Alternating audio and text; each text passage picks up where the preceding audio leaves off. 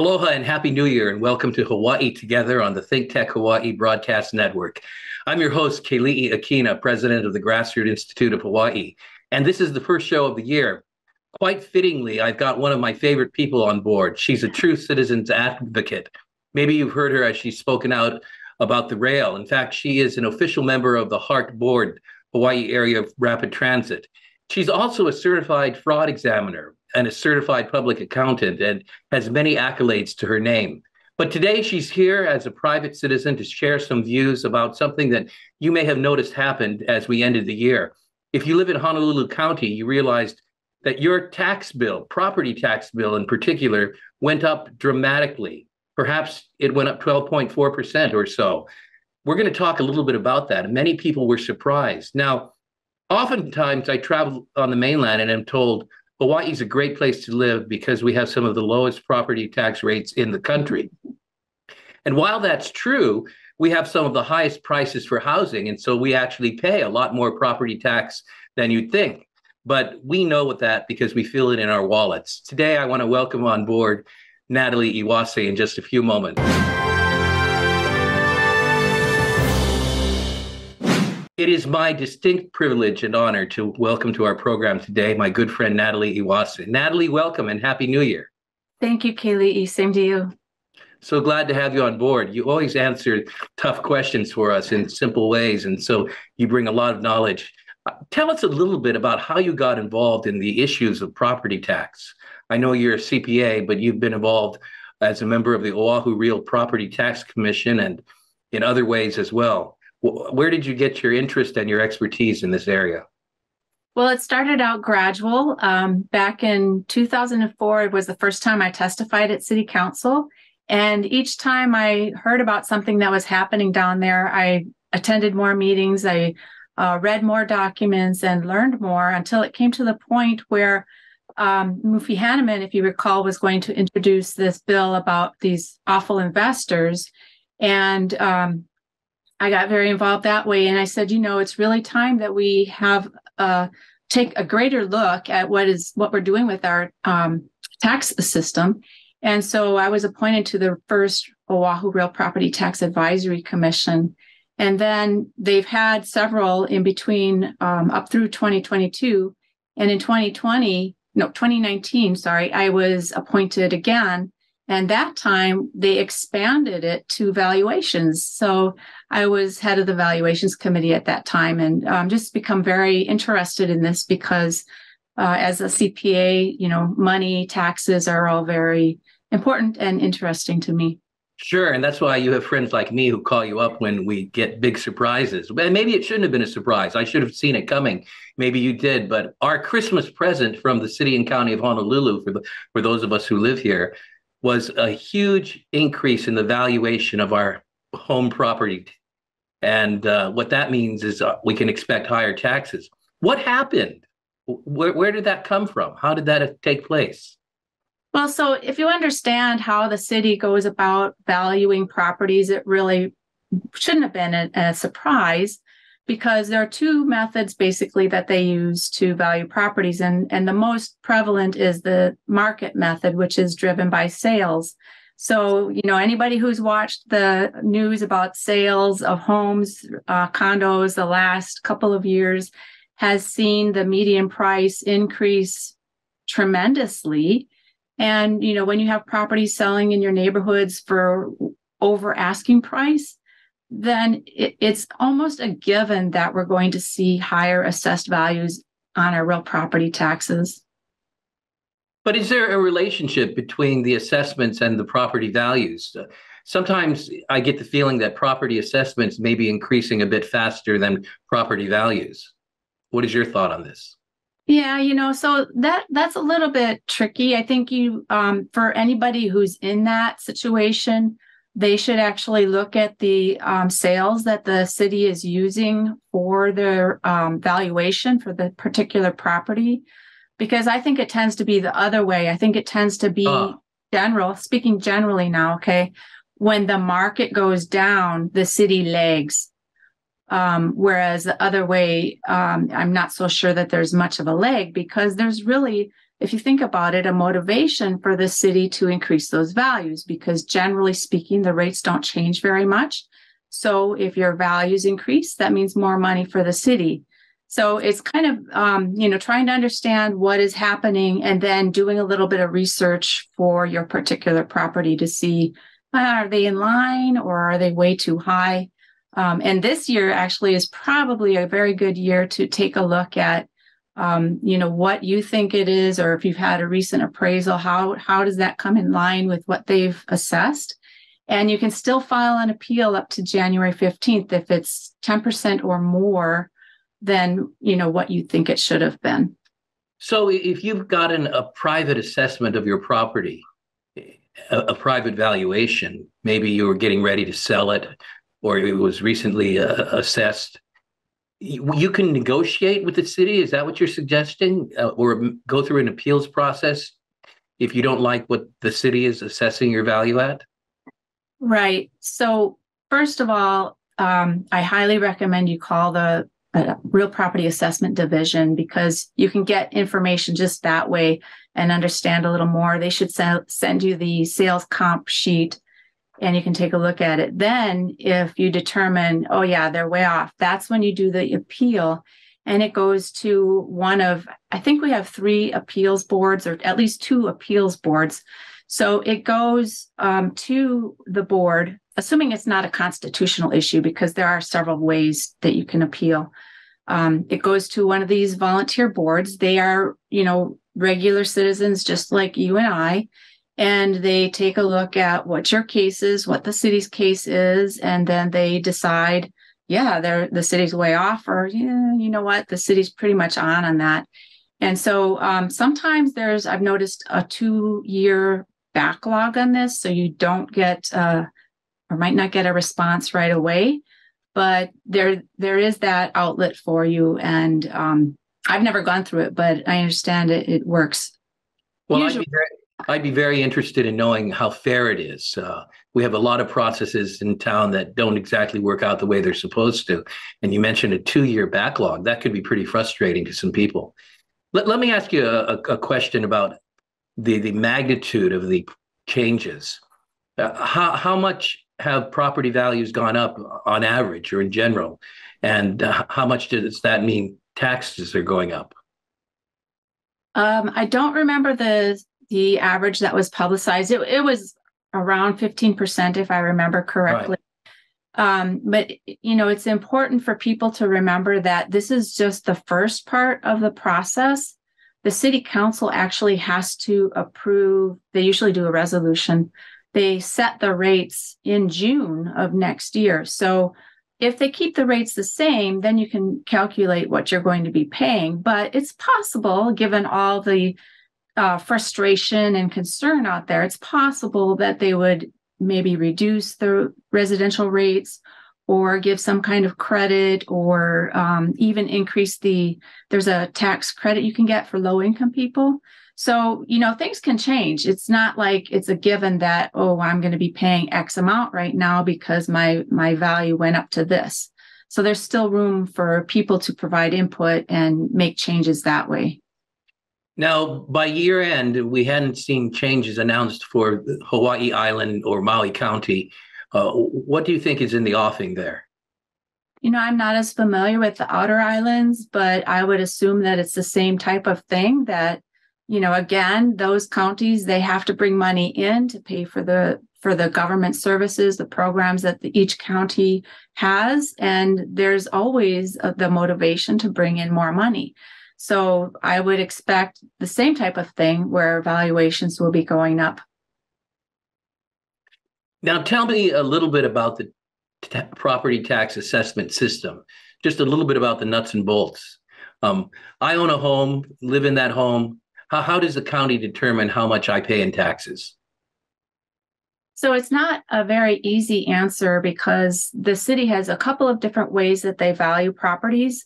One is the market data and one is cost method. Market data is the most prevalent. They take basically 5 sales in the area and use that to determine an average value. They take out the top value and the bottom value and arrive at an average, which is what they use for your particular property. And it's important to understand that it's a mass appraisal approach rather than an individual appraisal. So, when you're going to sell your home, then it's individual versus this mass appraisal, which is based on an area of similar properties. So what do higher assessments mean for individual homeowner taxpayers? So higher assessments usually mean that the taxes will go up. In the case of Oahu, the city council will be setting the rates in June. So it's not necessarily the case that your taxes will go up, although it's highly likely.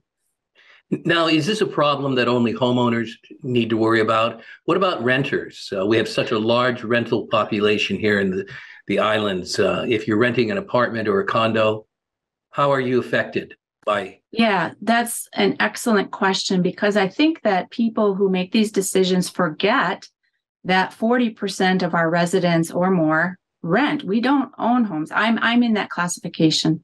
And so we have this class called Residential A that once a property hits $1 million, it goes into this Residential A class.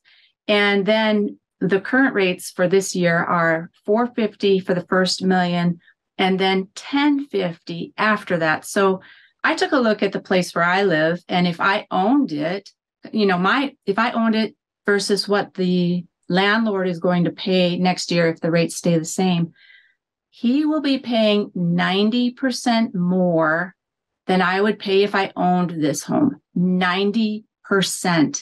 We're talking several $1,000s. And so, for renters then, and landlords, what that likely means is that they're going to be increasing their rent. And then that puts downward pressure on the market. And we have more people who can't afford to stay in their homes because the landlord's increasing the rent. And we look at the real property taxes. There are some other costs involved as well. But when you have year upon year of 20, 30% increase in real property taxes, that's a big problem. So there's a real trickle-down impact of this. And so everybody is, in some sense, in the same boat. Now, do you think that the current assessment system is fair, or as fair as it should be? Does it sometimes raise taxes unfairly on some people at the expense of others? Well, that's another great question, Keli'i, because I don't think it's fair. If you look at the exemptions and the deductions that are available and who is getting them and the amount that they call it the tax benefit. Basically, people who are paying the taxes are subsidizing these other groups to get lower taxes. So you look at labor unions, business leagues, credit unions, the for-profit childcare companies, others, the historic homes. All those exemptions add up to millions and millions of dollars every year. And so, I think we need to really look at that. And the Real Property Tax Advisory Commission has recommended that year after year. And unfortunately, the city council, for one reason or another, probably a lot of lobbying going on, they haven't changed that an awful lot. They increased the real property taxes, the minimum for credit unions, from $300 to $1,000, but still their exemption is worth $3,000 this fiscal year. I mean, 3 million, sorry, 3 million. And so, homeowners, others are paying for that subsidy, and they compete directly with banks. So is it fair, the current setup? I don't think so. Natalie, that I'm a fan of audits when they can help government agencies serve the people better. I think you are too. Do you think that it may be time for a real property division audit? We have had a couple. We had one in 2013, and then we had a follow-up in 2019. So, it's probably about time that we take a look at that again and where the city is at, because in 2013, the auditor had made a whole bunch of recommendations. And in 2019, the city had said, well, we've implemented these, I forget how many of them, and we are in process of changing this. And then these couple we haven't done. There were like 3 that they didn't do, 3 or 4. And so, when you have people questioning the values and, my next door neighbor has a property similar to mine, and why isn't the value the same, or why did it go up 40%? I think it's a good time to take a look at that again. In the counties, is there any sort of protection against high property taxes? For example, when taxes rise by, say, 10%, do people on fixed incomes like retirees or disabled individuals have any recourse or get any kind of relief? Yeah, so there's a real property tax low income credit for anybody who's making 65. I believe the limit right now is $65,000. So you take that, whatever the income is, and I think the credit is 3%. It's either 3% or 4%. You take that times the income, and that's the maximum tax that is paid then on that particular property. But you have to live in the home. So in other words, you can't be a landlord, and you have to have a homeowner's exemption. So, these are two key pieces. And sometimes when a spouse dies, for example, or there's other kind of changes, people forget that they need to do that homeowner's exemption application. And so there is relief. It's just a matter of making sure you qualify and then applying for it. Natalie, what can we suggest to our county lawmakers with respect to property tax? Should they look at lowering property taxes to help people keep more money in their pockets, especially now with all the inflation and the high cost of living we're going through? Or perhaps should they be looking at exemptions, increasing them, both the kind and the number, as well as perhaps maybe even more tax credits? I'll let you respond to that. I'm just doing a little brainstorming here. Yeah, thank you. Yeah, so actually, I think the entire system should be reviewed because it really hasn't, a holistic review hasn't been done, at least to my knowledge. And so with respect to lowering the tax rates, I think the first step that should be taken is looking at those exemptions, because if you take away some of those exemptions, which I think we shouldn't have, I mean, labor unions or credit unions or some of these other entities that lobby, why should they be paying only $300 a month? If you go down the King Street or Beretania and you see the new building that they put up, and it's like really beautiful, and that's being subsidized by these low tax rates. So first, that's what I would recommend. And then also looking at the credit again, because it hasn't changed in quite some time. And then, there are other people who have suggested maybe having some kind of a stopgap measure for people who've owned their homes for a long time, 15, 20 years, whatever, potentially looking at that. Looking at the appeals process, you have to file, you have to pay a $50 fee. Is there a way to make it more efficient, faster? Looking at the entire system that we have and putting the whole thing together to make sure that it's working the best for the people who live here. I like the fact that you're talking about putting the whole system together because there are many, many pieces. Here, constitutionally, our counties have the sole power over the property tax, which a lot of people don't really think about. But do you think there's any solution that we can arrive at appealing to the constitutional power of the counties? Or are there any best practices you may have seen in other counties across the nation?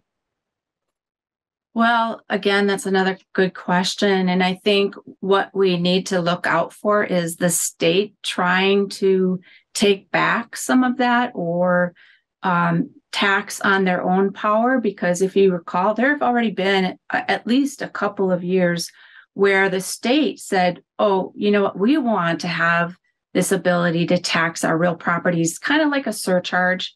And we're going to use that for education. Of course, they make it sound like it's going to go to some worthy cause. And I think that's where we need to be careful that we don't have another tax put on us by the state, because we've seen that it's come out already. So that's kind of where I would put the guidance, and then making sure that anybody who's interested testifies at City Council when that bill or resolution comes out for the tax rates for next year. And when do you think that will be? So the budget bills and information comes out the beginning of March. The budget committee they usually have about 4 days of budget discussions. And so that's the period where we get all of the background. Why do they need the money? What programs are they spending it on? How much do they anticipate coming in from each type of revenue? Real property taxes are the biggest chunk, but we also have other fees that bring in money too. So that's kind of a broad base perspective of what's happening with city funding. And then as the bill and resolution for the real property taxes, the city council changes it to a resolution, so it can't be vetoed. So they'll have an introduction in March, and then they'll have up to June 2 committee meetings and three full council meetings on that. So there are 5 opportunities or 6 opportunities to provide testimony. Well, that's just around the corner, coming up in March, and so it's good word to the wise to advise people to be ready to testify if they want to make a difference. Natalie, is there anything else that you'd like to add on this topic that you think our viewers should keep in mind? Well, I guess just a couple other things. Some properties, the city uses the highest and best value or highest and best use. So if you have a home in a commercial zone, you're going to be assessed at that higher commercial rate unless you have they call it a dedication in that case. So some people might move into a new home and think that they're going to be in the residential rate automatically, and then they get their bill and they're surprised that is, oh, wait a minute, it's whatever the commercial rate is, it's much higher than residential, or sometimes industrial, which is also very high. So that would be one thing to look out for. And then also take a look at the city's real property tax real property tax division's website, because they do put a lot of information on there. In fact, you can pull up sales. If you put your address in, you can pull up sales given any kind of radius. So if you put in 100 miles, you should be able to pull up like a whole database of the properties on Oahu. And you can take a look at, which I hope I have time to do before the budgets come out, because I want to see how many of these properties in residential A increased and what their classifications were before and that kind of thing. So there's a lot of information. I encourage people to take a look at that. Well, thank you. If any of my viewers want to get a hold of you, Natalie, how would they be able to do that? Well, probably phone is the easiest, 808-395-3233. That's a landline, but I have messages on there. Great.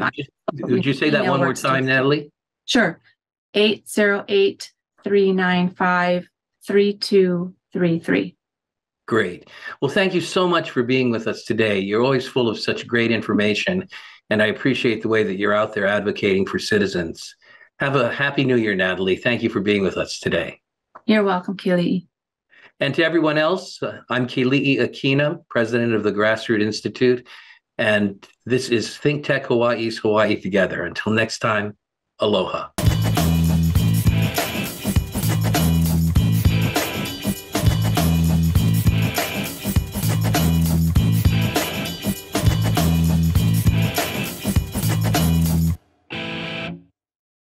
Thank you so much for watching ThinkTech Hawaii.